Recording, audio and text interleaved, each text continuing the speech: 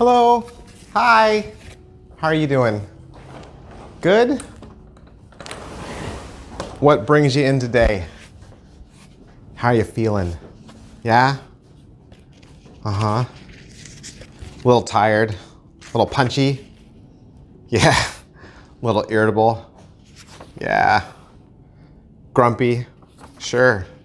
I think that's where we're all at right now. I think most of us are short-tempered and a little stir-crazy right now. I think so. I think, I think some days I'm just at the point where, like, I don't even care what happens. I just want to get back to normal again. I want to just recover from all of this and get through whatever this lonely boredom is that we're all kind of drifting through. And I just kind of feel like my daily motivation, right? My spark is gone. I mean, that first week, man, the first week, my wife and I and our family, we cleaned and organized the garage, right? And we were doing yard work. And then the second and third week, I couldn't even get my family out of pajamas. I mean, there's just no deadlines now. There's no schedule. There's no routine. Every day is the same. Well, that is if you can even remember what day it is. Just want some purpose, right? Some purpose and some schedule. Maybe some happiness again. I don't know if is there an app? Is there an app we can download, or is there just something we can do? Is there a checklist item that we can just check off and just, make it all come back to normal again? I was looking up happiness, and science said they have the formula for happiness. It's true. Science says that it's a combination of how satisfied you feel with life, and then how good you feel on a particular day. So it's a combination of being satisfied overall, and then just, how good you feel from day to day. And it almost makes it seem like they think that you can control it yourself, right? You have the power to control how happy you are. Kind of like how we equate diet and exercise with health and wellness, right? You need both those things working together. So I don't know. I mean, I don't know if there is a checklist item, or if I can just wish that. Because I think most of us, we're just missing some daily routine, right? We miss that. I mean, it used to be easy. It used to be you get up in the morning, early morning, and we'd make our kids breakfast, and we'd take our kids to school, and then we'd go to work, and then our kids would come home, they would do homework, we would come home, make dinner, maybe we'd have time for a little bit of family time, and watch a family show together, and then we put the kids to bed and do the whole thing all over again. Now, the schedule is, we get out of bed whenever, and we try to do a little bit of online school, and a lot of yelling and being punchy with each other, and then we have lunch, and then the kids just zone out and watch TV and play video games and flop around the house until dinner. And we're all kind of a little on edge. And there's all the new things we're doing. And I like the new things. The new things are fun. We're playing a lot more board games, right? And we had our family, we enjoyed a little picnic out on our front lawn the other day, and we get all the Zoom calls with family and friends. Those are fun. And, and some of us are still working too. Let's not forget that. Some of us are still working. We're not all staying at home. But I think even for those of us who are working, and for the many of us that will be going back to work, it still feels different. It still doesn't feel like there's a typical routine. And even though we might not be doing as much, it still feels like we're draining, like we're tired. So I know. What do you got, right? All right, Doc, you tell me, how do I fix this?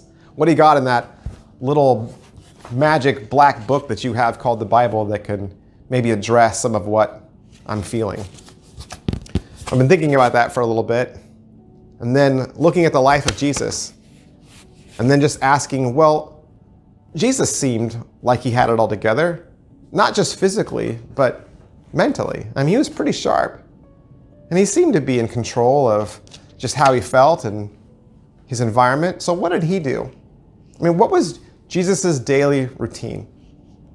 What do we see him doing in the scriptures that help him when he's tired and when he's bored and when he's frustrated?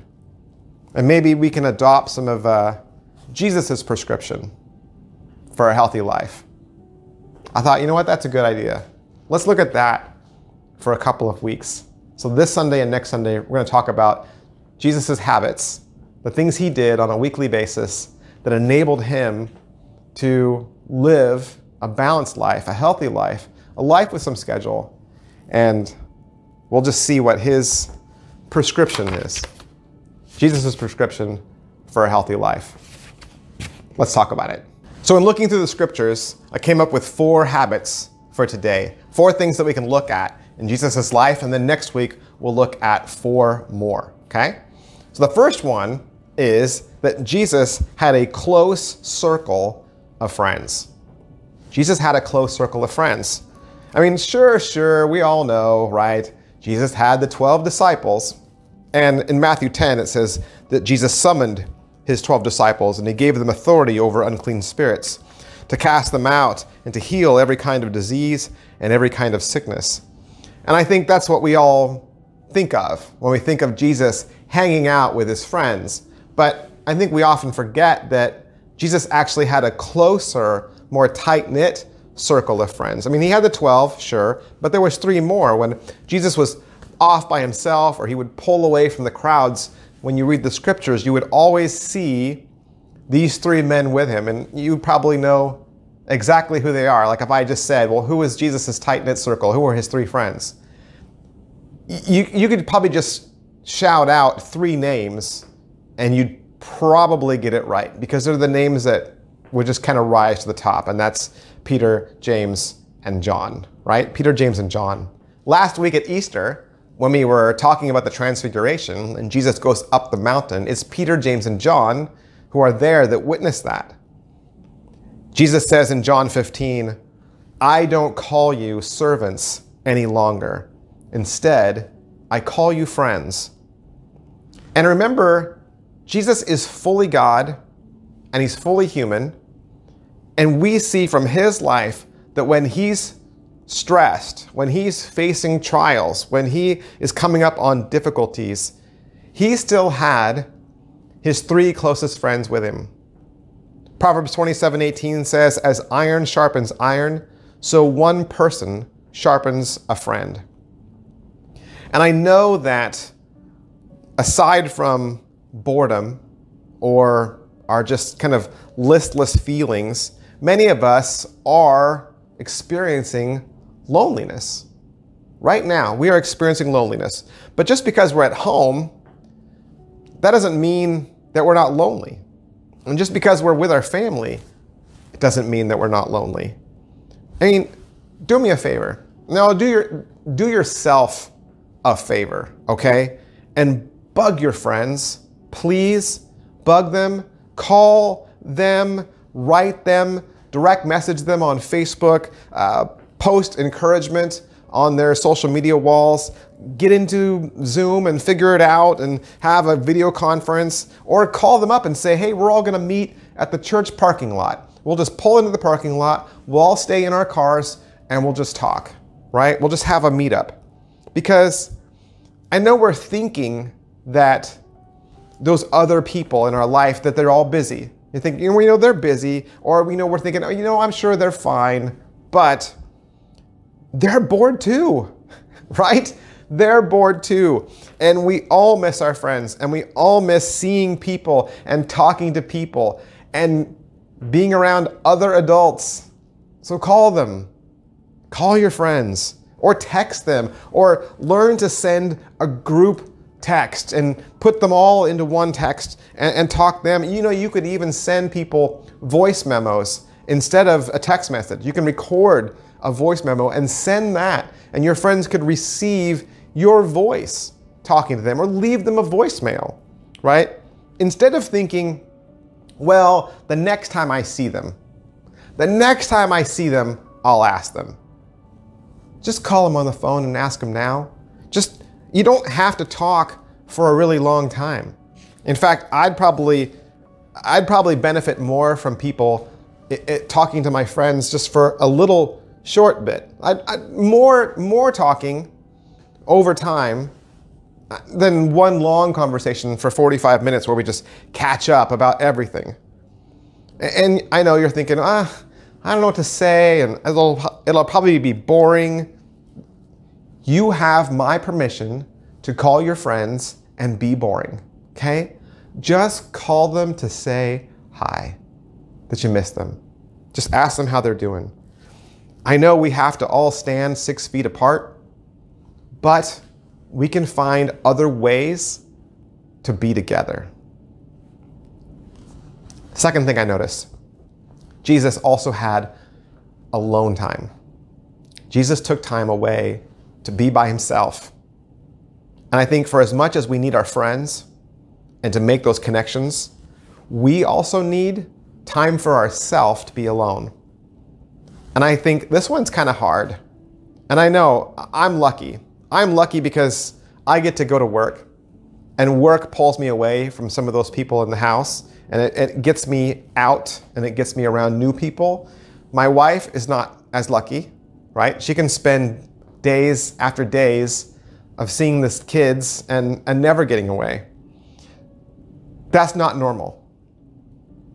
It's not normal to be around every member of your family for days on end.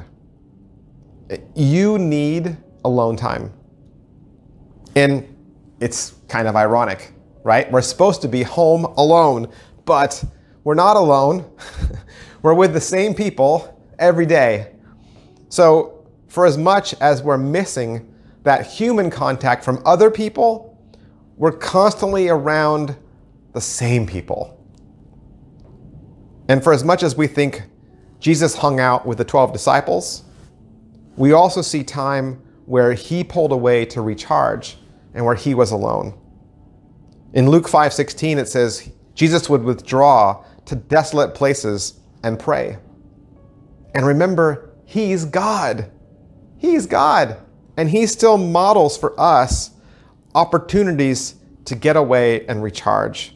But we feel guilty. We feel guilty. And if we say, you know what, I'm just going to get out for a minute. I'm going to go walk around the block. Or I'm just going to go take a drive. There's a little voice in our head that says, well, you got to hurry and get back. Don't be gone too long, right? And we feel like we have to go back soon, that we can't take more time for ourselves. But what we see in the scriptures is Jesus values his time alone. Look at how many times we see him have moments to himself. In Luke chapter 4, Jesus prepares himself for a major task. He's going to be baptized. And before that takes place, he spends 40 days praying in the wilderness. Before he begins his ministry, before he begins a major thing in his life, Jesus pulls away by himself and has some alone time. We also see him recharge after work. Mark 6 says the apostles returned to Jesus and told him all that they had done and taught. And he said to them, come away by yourselves to a desolate place and rest for a while. For many were coming and going, and they had no leisure even to eat. And they went away in the boat to a desolate place by themselves. Jesus sends the 12 out to do ministry, to do work. And when they all returned, he encourages them and says, you need to get away for a little bit and you need some rest. We also see Jesus pull away when he wants to experience grief. That when Jesus found out about John the Baptist and that he had been executed, Jesus goes away by himself to grieve. Before Jesus makes an important decision, he's going to choose the 12 disciples in Luke 6. And the Bible says that that evening, before he makes that choice, he spends the night in prayer. And we also see Jesus have alone time when he's going through a lot of stress, when he's experiencing a lot of anxiety. Just hours before he's arrested, he goes to the Mount of Olives and he goes a short distance even away from his disciples and he prays. And we know that he's in great agony because of what he's about to face. We even see Jesus just daily pull aside by himself just to pray. Many times in Jesus' ministry, he spends alone time in prayer. Being alone doesn't mean lonely. All right?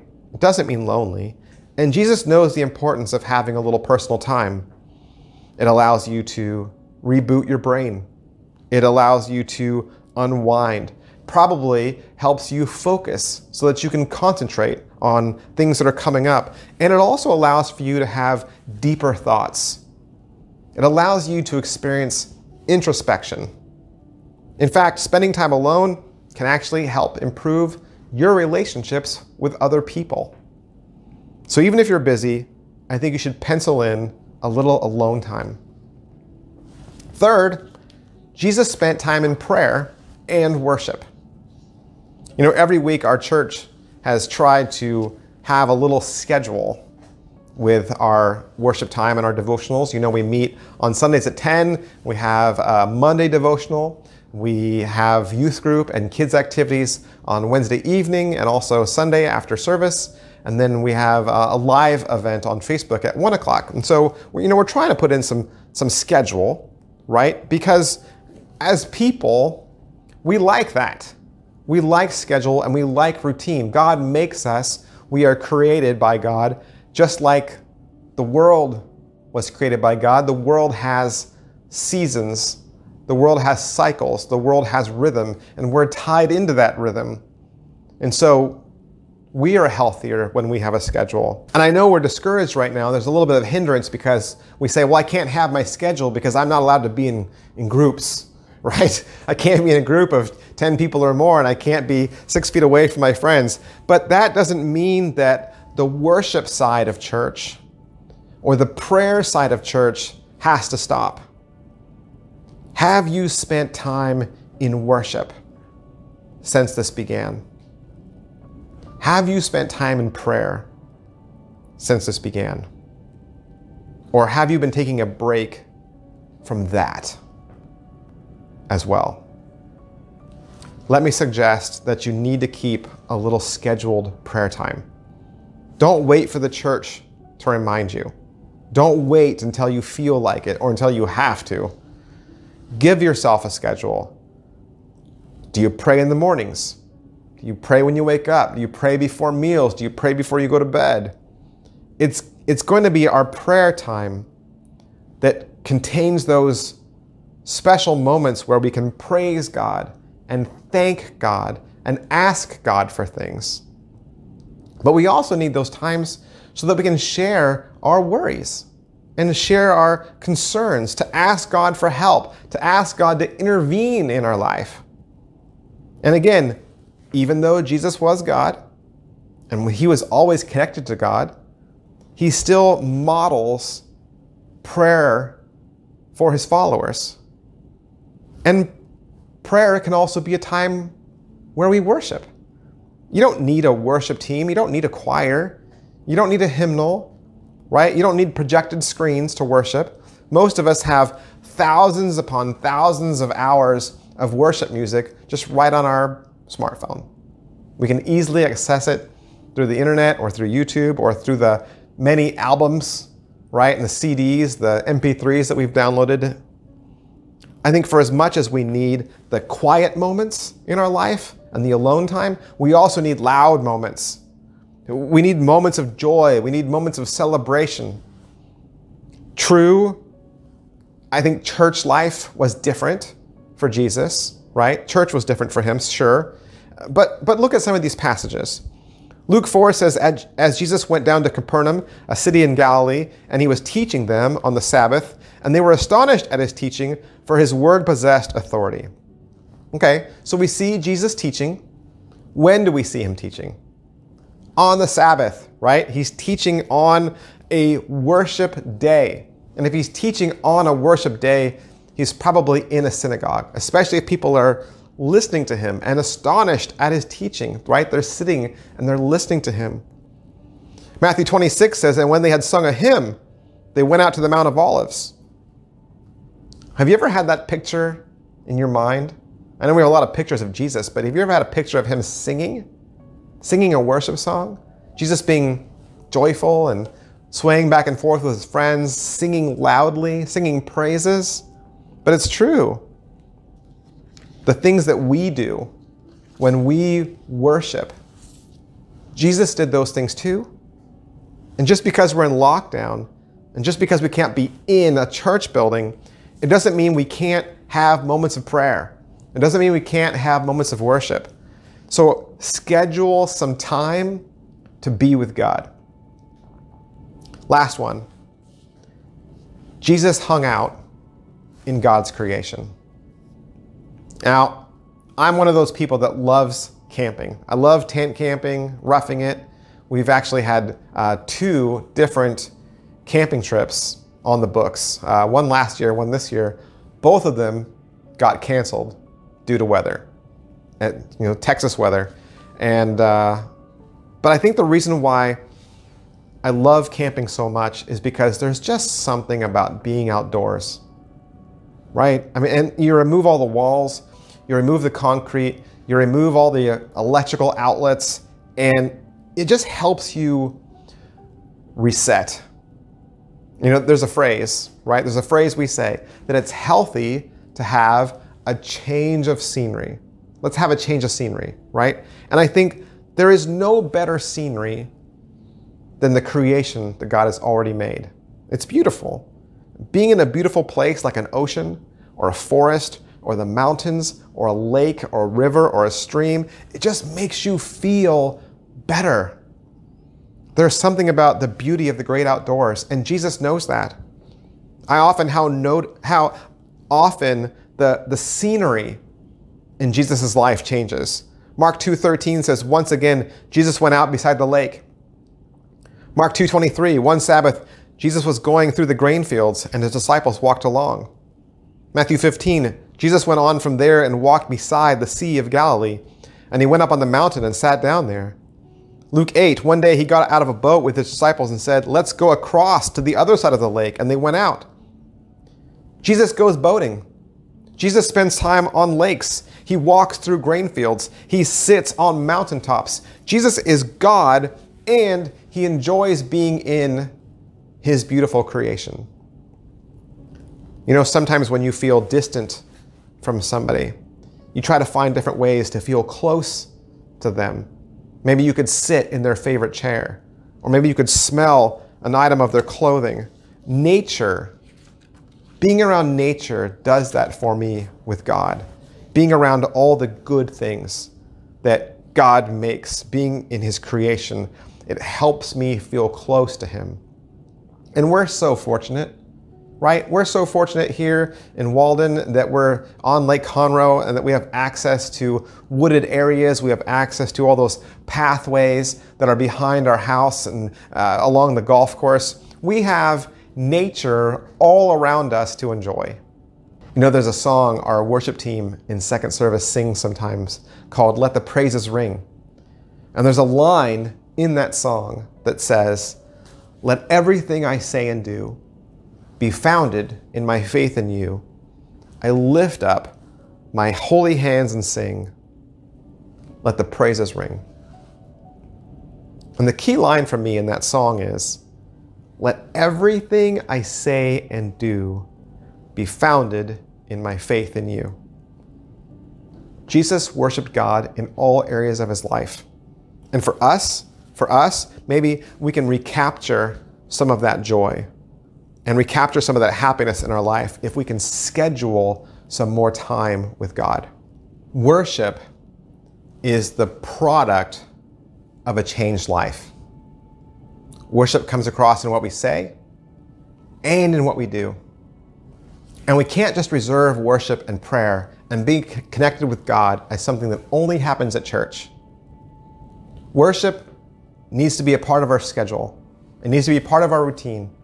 And it needs to be something that we do at work, at school, when we're in traffic, when we're with our kids. Because, let's face it, if you felt sick I mean, if you really were sick, you'd go see a doctor, right? You'd go see the doctor, and the worse you felt, the more you'd be willing to fix whatever it was so that you could get your life back to normal. Don't you think we should treat our spiritual life with that same intensity, that same seriousness, that same determination? I mean, after all, it's the spiritual part of us that will live forever, not our physical. Allow Jesus to not only give you some quantity in life, but some quality. And allow God to heal you spiritually. I started off this whole thing by asking you how you felt. How do you feel today, right? Came out with my clipboard, my old doctor's costume, said, hey, how do you feel? Because if you're happy right now, that's great. But I don't know that we can always control that. We can't always control our daily happiness. Because let's face it, life gets in the way. But I can better manage my health.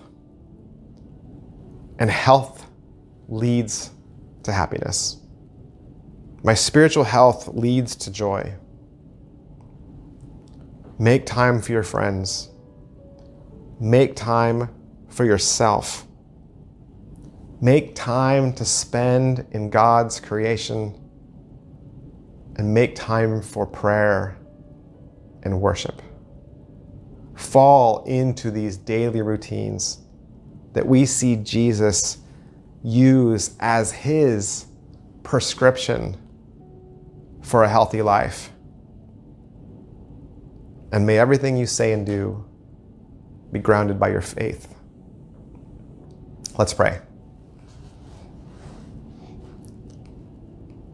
Father God, we just pray as a church. We just pray for everyone who's tired right now. Everyone who just feels glum and listless, directionless, bored, exhausted, fatigued, overwhelmed, stressed. Lord, we know that we can lay all these burdens down at the cross. And we know that everything is just heightened right now. We're all heightened. And we don't have an outlet. Even if we wanted to burst into tears, there wouldn't even be somebody that we could hug. We're missing that human contact, that human element to church. We're missing each other. Lord, we're asking you to stand in the gap between us and our brother and sister, that you would be that shoulder to cry on, that you would be that hand to hold, that you would be those arms that hold us. Lord, heal the loneliness, heal the brokenness, heal the tiredness, heal the stress that our church is feeling, that our families are feeling. Revive us again. Give us that spark, that energy, that joy, that happiness that we know only comes from you. Let us find direction and schedule. Let us find connection, not just with each other, but with you in every single day. Lord, we thank you for worship, for songs, for joy, for prayer. We thank you for this church that connects us. Let everything we say and do be grounded by our faith in you. We lift up holy hands and we sing. Amen. Thanks for tuning in. Thanks for watching. Be sure to share this file, this link on your social media walls. Tell your friends that we meet together at 10 o'clock, both on Facebook Live and over on YouTube. And again, we'll have a devotional on Monday for you, and then we'll meet periodically during the week. Our church offices are always available to receive phone calls and email. Call us, encourage us. We want to encourage you and call you. We love you guys. We'll see you soon. Bye.